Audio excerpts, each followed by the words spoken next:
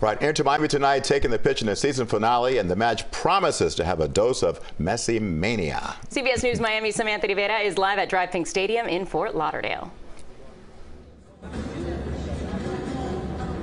Hey guys, well, it's not every day your local soccer team gets to celebrate one of their very own winning his 8th Ballon d'Or. But that's the sort of stuff that happens when you have a GOAT like Messi playing in Fort Lauderdale, right? Now, ahead of tonight's friendly match against New York City FC is when the team plans to celebrate the star player winning again his 8th Ballon d'Or trophy with the ceremony. If you remember, though, Inter was supposed to play 2 exhibition matches in China this week.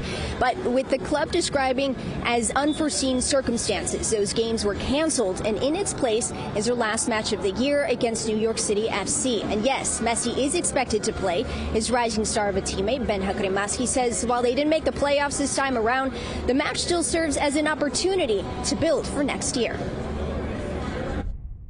This game, we're just going to keep on building towards what we are trying to do for next year.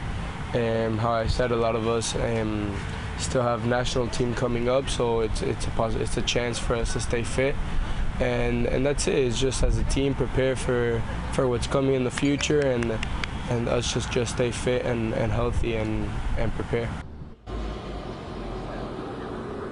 Now, Gramaski added that while some might see it as just another Ballon d'Or, for him it's different, right? Because Messi didn't just win his 8th Ballon d'Or trophy. He won it this time around as Gramaski's teammate. It's not exactly something a lot of people have the privilege of saying, right? Now, tonight's ceremony is expected to begin 15 minutes before tonight's match, which is set to kick off a little after 8. For now, live here in Fort Lauderdale, Samantha Rivera, CBS News Miami.